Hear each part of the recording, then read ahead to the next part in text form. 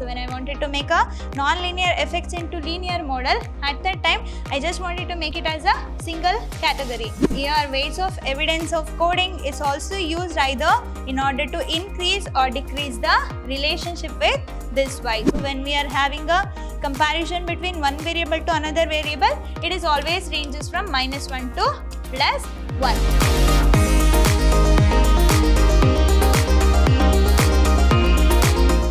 Everybody, a warm welcome to one and all. I am Rohini TS from the Department of Computer Science, Vidhyaashram First Grade College, the Temple of Excellence, MYSURU.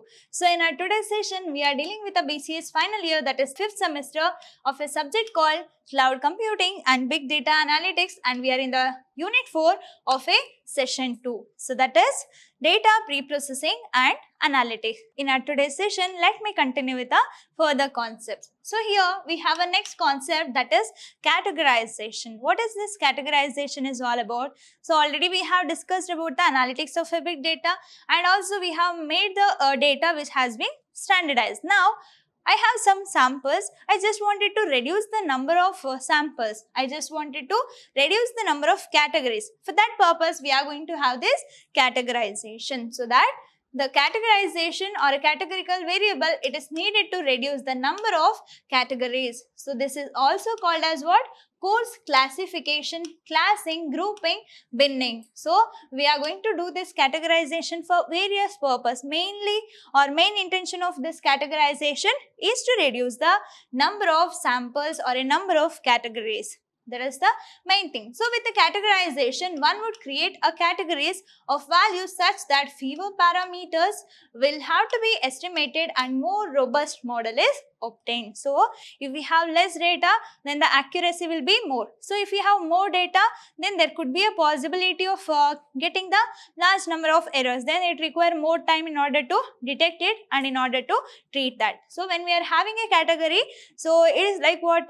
Short and sweet. We are going to have a data and elements which is so efficient and so effective, and it will going to reduce us the number of categories. So here you can see the example of, for the continuous variables, categorization may also be very beneficial. So you can take the example of age versus risk. That means risk versus age. So if you see here, in the age of 25, the risk will be very high. Okay, and in the age of 20, somehow it will be low. In the age of 15, it will be low.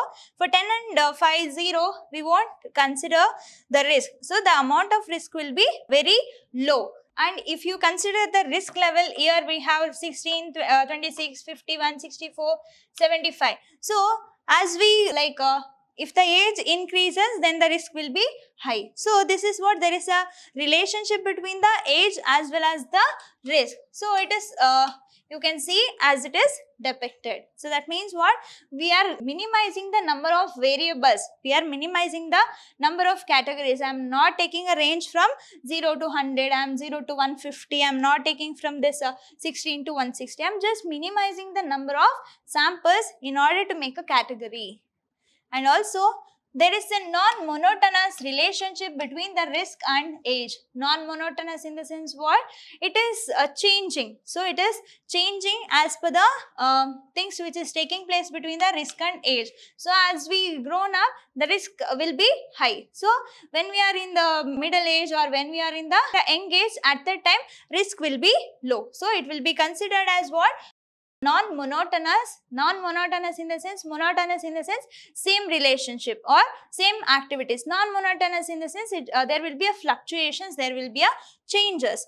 So if a non-linear model, for example neural network, support vector machines were to be used, then the non-linearity can be perfectly models. That means when the changing of any of the categorization taking place, at that time we have to use a non-linear model, because it is not static or it is not going to be in a straight line. For example, for the age of 50, for the age of 60, all the time what risk cannot be same. Risk cannot be same or cannot be linear. So there could be a possibility of high risk, there could be a possibility of low risk that can take place. So for that purpose, we are going to use non-linearity in order to depict the non-monotonous relationship which occurs between the risk and age.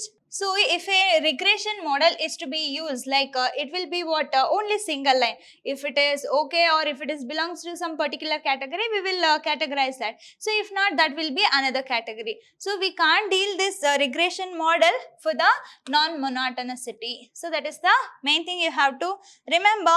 So by categorization, the variable into ranges part of the non-monotonicity can be taken into account in the regression. So when we are dealing with a regression, at the time this categorizing the variable can be taken into ranges. So instead of taking this as 50, 60, I can just make it as category 1. So by doing that, we can use this categorization method in the non-monotonicity activities. Hence, categorization of the continuous variables can be useful model for the non-linear effects into linear model. So when I wanted to make a non-linear effects into linear model, at that time I just wanted to make it as a single category. So that category can be takes place with the help of this categorization of a continuous variable. This is related to categorizations. And also this we have a various methods can be used to do the categorization. What are the methods we have? We have a two very basic method. One is equal interval binning. So binning is also called as categorization, and we have a equal frequency binning. So these are the two methods which will be used in order to do the categorization. So this one will be the difference between one data elements to another data elements. Here we are going to deal with the frequencies. That is the difference between or the two important aspects that will be considered for the categorizations. And also we have one more method, that is chi-squared method. So this is one of the method in order to use for the sophisticated way to do the core classification. So if I wanted to have a classifications or if I wanted to do the binning, at that time we are going to use this chi-squared analysis. So you can consider the example for classifying a resident status of a variable, whether they are owner or rent with unfurnished and rent with furnished. So are they living with their parents or others? Okay, so they don't want to disclose the answer, no answer. So by this chi-squared method, we can make a categories. So for that, here course classification, the residential status variable. So that we have owners, rent unfurnished, and we have a rent furnished, and they are living with their parents, and others they don't want it to disclose. So how we are going to do that? Suppose we want to have a 3 categories. Okay, you just consider we want to have a 3 categories and consider the following options. What is the option 1?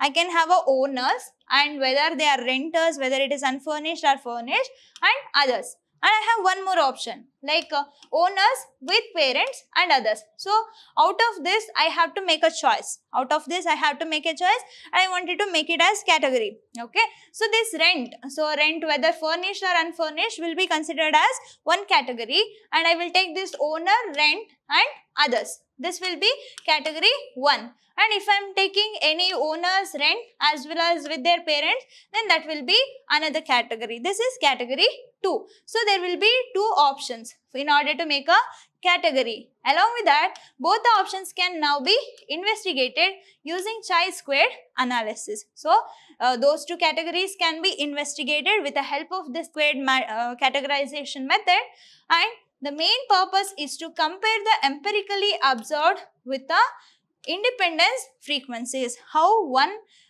variable is depends on another variable, whether they are living with their parents, whether their rent house is furnished or unfurnished, whether they are owners. So there will be more options. So it will going to be in order to check the comparison between the empirically observed with the independence frequencies. And as you observe, this chi-squared methods or a technique can be used with many of the analytical software that have a built-in facility in order to do the categorization using chi-squared analysis. And here why we are going to use this chi-squared analysis? Because it is very handy and simple approach. So it is available in the Microsoft Excel itself. So that for that purpose we are going to use this chi-squared technology in order to do the categorizations. And also we'll see the next topic, that is weights of evidence coding. So in short it will be considered as VOE, weights of evidence coding. So as we all know that this categorization will going to reduce us the number of categories which are required for categorical operations or a categorical variables. So for continuous variables like age and continuous race, for continuous variable, categorization will introduce a new variable. As we grown up, the age will going to be increased and also risk will going to be increased or decreased. That means if we are having a continuous variable, categorization is also going to be increased with a new variables. Consider a regression models with a age. So consider a regression model. There we are considering one data variable called age. So there we have 4 categories, so that 3 parameters it will going to take. For example, 1, 2, 3, 4. 4 categories are there and it has a 3 parameters like young age, middle age and old age. And we have a purpose. So here we have a 5 categories and it will going to have 4 parameter characteristics. For example, 4 categories and 3 parameters. 5 category, 4 parameter. Then if I have a 6 category, then 5 parameter. So in that way, you have to think. Okay. So the model then looks as follows. For example, by making use of this regression model, how can I do this weights of evidence coding? You can see that y is equal to beta 0 plus beta 1 age 1 and age 2 age 3. So you can see that it has 3 parameters, 4 categories. Along with that, I have 4 parameters in the purpose. So it includes purpose 1 plus purpose 2 plus purpose 3 as well as purpose 4. Okay. So in order to do the categorization, along with that, having only 2 characteristics or a characteristics, the model still needs 8 more parameters to be established. For example, it would be handy to have a monotonic transformation such that our model could be rewritten as. How can I rewrite this existing weight of coding for the regression model with respect to the age and purpose? So here y is equal to beta 0 plus beta 1 f of. So here how many categories we have for age? We have 4 categories and 3 parameters. For purpose, we have a 5 category with 4 parameters. So instead of writing like this, I am just going to make it as 2 category. That is what f of age, 1, 2, 3 plus b of 2 of f of purpose 1, purpose 2, 3, 4. So as you observed here, purpose is decreased by 1 because here we have only 4 purpose. So here weights of evidence of coding is also used either in order to increase or decrease the relationship with this y. So that you can see here, the transformation should have a monotonicity, either increasing or decreasing relationship with y. So y is this one. How we are going to find the y? Y will going to be find out with the categories along with their parameters. Weights of evidence coding use or in order to have the monotonically increasing or decreasing relationship with the y. For that reason, we are going to have this weights of evidence coding. Then what is the use of having this weights of evidence coding? WOE, that is weights of evidence coding, transformations implements a transformation monotonically related to the target variables, that is called y. Okay. So how can I minimize it or how can I do the categorization is instead of having 4 categories with 3 parameters or 5 categories with 4 parameter, we can simply do like this. That is what y is equal to beta 0 plus beta 1 of weight of evidence coding age plus beta 2 weights of evidence coding with purpose. So this is more efficient and effective in order to do the categorization. So these are the methods will be used for the categorization purpose. Next we'll see about the variable selection. So selection of best variable or a selection of a variable which will going to be contributed for the analytics is also going to play a very important role, right? So here that means we have tons of variables but only few will going to contribute to the prediction of the target variable. So for that, in order to select the variables or in order to select the variable which will going to helps in order to predict the target variable, we have a one method called filters. So this filters methods are very handy variable selection method in order to get the variables for efficient usage in order to get a prediction of the target variables. So how it will going to be work? They work by measuring univariate correlation which is between the each variable and the target, how each variable is reaching to the target, so whether how they are related to each other. So by that mechanism we are going to do the filtering. So by doing that filtering, I can get the variable which will going to contribute to the prediction of the target. So as such, they allow for a quick screening of which variables should be retained for further analysis. So once I got that kind of variable in the target, then that variables will be used in order to retain for the further analysis. So selection of variable must be very confidential and it must be rate of selection of variables must be very high. So there should not be any of the variables which is so far away from the target. It must be relevant to the target and it has to have some predictions towards the target variables.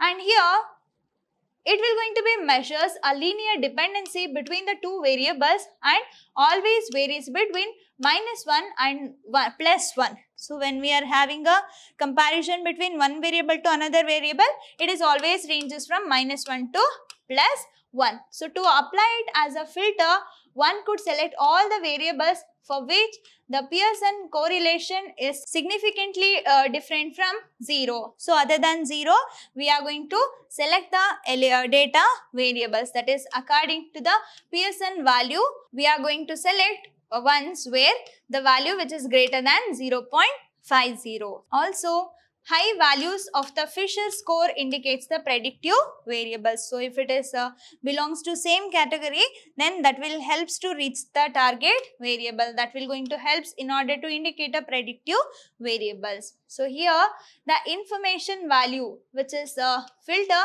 which is based on the weights of evidence. So and we are going to calculate this weights of evidence, or we are going to have a selection of a variable as a information value following the rules of thumb that will going to be applied to the information value. So how we are going to do that? If the value is lesser than 0.02, at that time it is unpredictive. And if it is in the range between 0.02 to 0.1, it will be termed as weak predictive. Then if we have a value which is resides in between 0.1 to 0.3, somehow it is medium predictive. Which is greater than 0.3, then that will be considered as a strong predictive. That means it will be considered as a predictive variable of the target. Next, we'll see the next topic, that is related to segmentation. Why segmentation is required? So we are going to have our data is going to be segmented before the analytical modeling starts, because we have to understand whether which is required or not. So that means we have to make a segmentation whether it is required or not before that reaching to the modeling or analytical model. So carrying the garbage data or carrying a data which is not so relevant to the analytics will going to create some more garbages in the processing. So we have to do the segmentation, we have to make some categories, or we have to distribute the data elements which is not so relevant to the targets. For that purpose we have to have this segmentation. So mainly doing of this segmentation is to what? For this could be for the purpose of strategy. For the purpose of strategy. If you take an example, banks might want to adopt the special strategies to have a special segments of the customer, like whether they are having a current account, whether they are having joint account, whether it is minor account. So they are going to have some of the categories of a customer based on some strategy, and also it could also be motivated from an operational viewpoint. Based on the operational viewpoints also we can make this segmentation, mainly in order to improvise the efficiency. That is the main usage of having this segmentation. So, the segmentation can be conducted using the experience and knowledge from a business expert. How can we do this segmentation? With the help of experience and knowledge from a business experts, or it could be based on the statistical analysis. For example, decision tree, and we have a k-means, and we have a self-organizing maps. So, these are the things which will be used in order to do the segmentation. Mainly, we are going to categorize, or we are going to make a segregation which will be helpful in order to make a strategic decision. We'll see the next topic, that is related to predictive analytics. So, we have to analyze the predictive things. That means predictive analytics, the aim is to build an analytical model which predicting a target measures of the interest. So, we are thinking, or we are analyzing about the target measures of interest which is based on the some analysis. That analysis will be termed as what? Predictive analytics. So, it has a aim in order to build an analytical model, and that analytical model will going to predict the target measures which is of interest in any of the area. So, the target is then typically used to see the learning process during the optimization procedure. The target variable will be used, or that will be used in the learning process. So, we are making that active. So, we are giving some input to that target variable during optimizing processes. And also, we have two types of predictive analytics. So, one is regression and another one is classification. So, in the predictive analytics, in order to run a predictive analytical model, we are going to produce the target measures of interest. That method is known as predictive analytics. Here also we have two categories. One is regression and another one is classification. So, what about this regression? This regression, the target variable is continuous. So, here the target variable will be continuous. That is related to regression. So, if you consider the age will be considered. Age will be continuous in nature. So, here examples predicting a stock prices. So, stock prices can be continuous whether it is high or low, but it will be continuous, and loss given default, as well as it include customer lifetime value. Okay. So, these are the example which comes under regression. Then what about this classification? In the classification, the target is categorical. So, here the target will be categorical. Already we have discussed regarding the type of data values, whether it is continuous or a categorical. If it is categorical, whether it is nominal, ordinal or a binary. Okay. So, in the classification, the target is categorical and it can be binary. As I told, it can be binary. So, like fraud, whether they are fraud or not, yes or no, and churn and credit risk, or it can be multi-class. That includes predicting a credit rating. Okay. These are the example which comes under the category of this classification. These are the things which comes under the category called classification. This is related to what? Predictive analytics, and it is also important topic. I hope you all understood this session. In the next session, let me continue with the unit 4 itself, that is data pre-processing and analytics. Let me meet you in the next session. Until that, keep learning, keep on growing. Thank you.